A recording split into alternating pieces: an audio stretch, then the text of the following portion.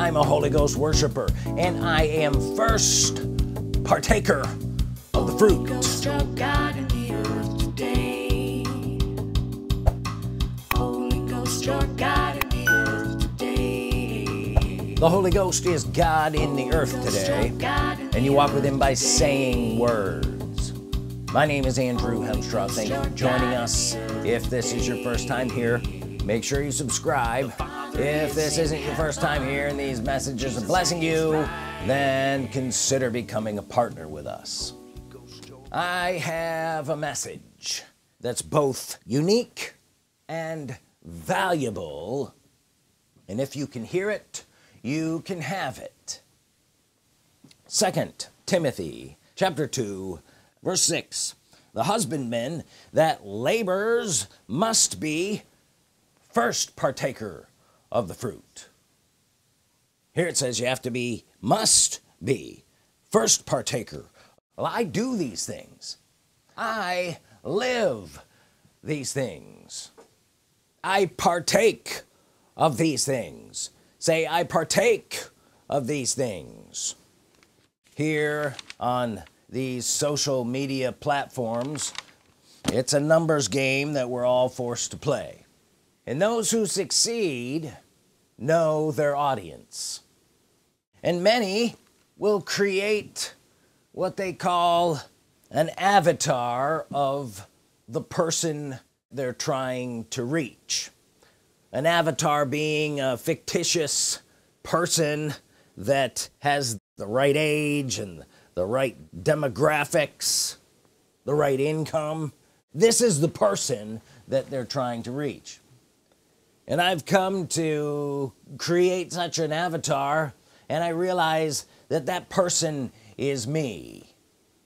People like me that want more of God, they want to know him and how to walk with him as God in the earth today. Those are my people. I am the avatar. Say that. I am the avatar. It's you. Luke 4 verse 8 says, thou shalt worship the Lord thy God, and him only shalt thou serve.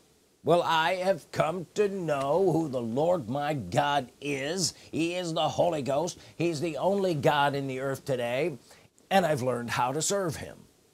This has become my religion, worshiping the Lord my God and him only serving. People that do this, these are my people.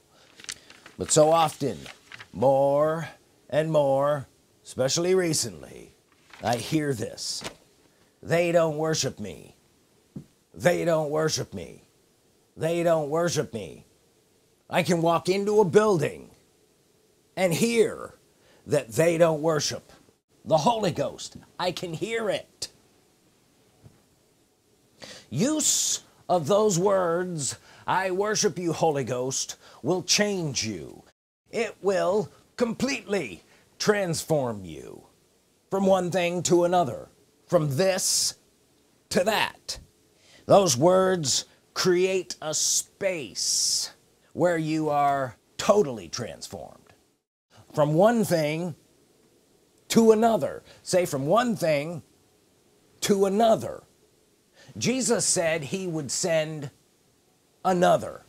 Many have not been transformed from the one thing to another, but these words will completely transform you to another. I worship you, Holy Ghost. I am selling total transformation, not just partial transformation. Listen, not just partial transformation. And so many people may begin down this road of worshiping the Holy Ghost and speaking some in agreement with his word, and they're experiencing maybe partial transformation. It won't cut it. I'm creating Holy Ghost worshipers, people who know the living God, the Holy Ghost, as God in the earth today, and walk with him by speaking words. They worship him. They are my people. There is a living God, and he gives us richly all things to enjoy, because I say so. Psalms 91:2 says, I will say of the Lord, he is my. Say that. I will say of the Lord, he is my. And then it goes on to say the things that he will do. Verse 3 says, surely he shall deliver thee. When shall he surely deliver thee? When you say of the Lord, he is my. His said word delivers. His said word heals. His said word renews your youth. His said word prospers you. His said word creates a new reality for you to move into and for you to live in. His said word. His said word. Most people go from one problem to the next problem, and in the midst of that they're all, God help me with a solution to my problem. Is that you?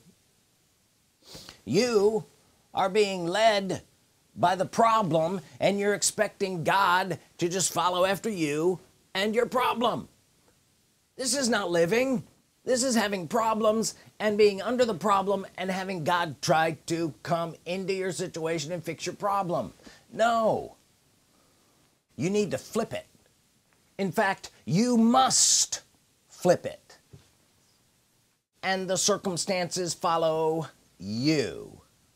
That's flipping it. Before you were, oh, the problem, God, the problem. No, you create a new reality to move into, and then the circumstances and situation follows you. You haven't said the word enough to flip it to where the situation and the circumstance follows you. Did you hear that? I am called to make you a Holy Ghost worshiper. But there's no such thing as a Holy Ghost worshiper. I make it a thing. My words make it a thing. My worship makes it a thing. I speak, therefore I am. I create the space to live in. I am a Holy Ghost worshiper. That's not a thing. My mere existence makes it a thing. I speak, therefore I am. I'm a Holy Ghost worshiper, and I am first partaker of the fruit thereof. I know the Holy Ghost as God.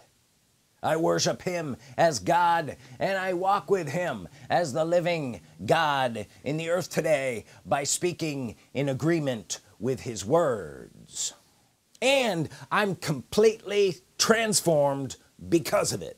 Transformed from this to that, from one thing to the another thing. John chapter 4 verse 4 says, God is a spirit, and they that worship him, they that worship him. I am a they that worship him. I exist. They that worship him are my people. I know my audience. I'm one of them. I hear it, I do it, I live it, and I eat the fruit of it. Say, I eat the fruit of it. Is it good fruit? Yeah, it's real good fruit. Best fruit I've ever had, and I've been around for a while. I've got a new Bible. It's different now.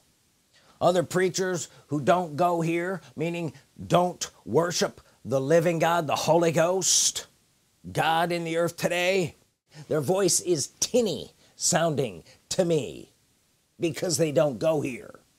I can hear it that they don't worship the Holy Ghost, but I can't go back there. I've been removed from it to another. Are you here? I walk with the living God by worshiping him and speaking in agreement with his word.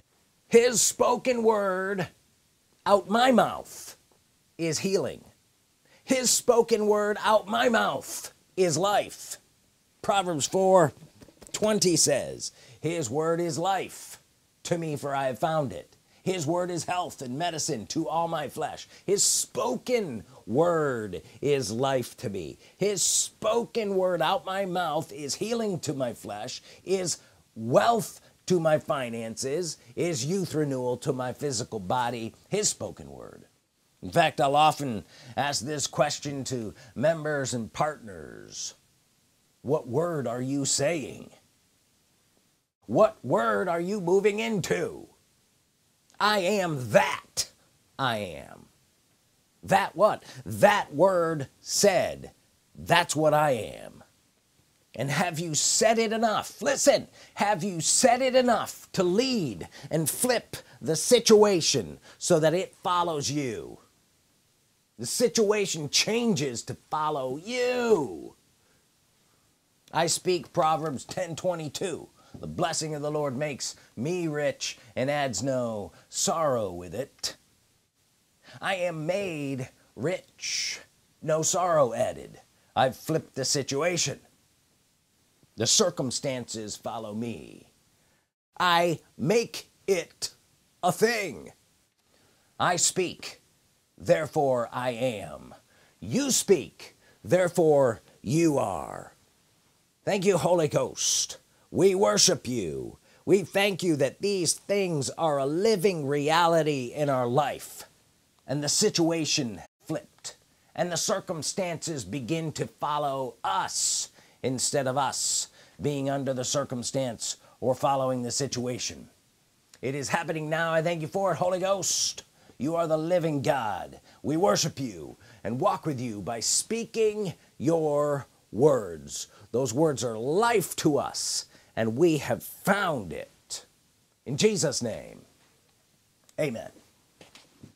If you have a tithe or an offering, hold it in your hands. Say this after me: Holy Ghost, I worship you. I thank you that you're God in the earth today, and I walk with you by speaking specific words. And those specific words change my circumstance, change my situation, so that I'm not following it or being behind, but they're following me, for I am the head and not the tail, above only and not beneath. In Jesus' name, amen. Jesus at his right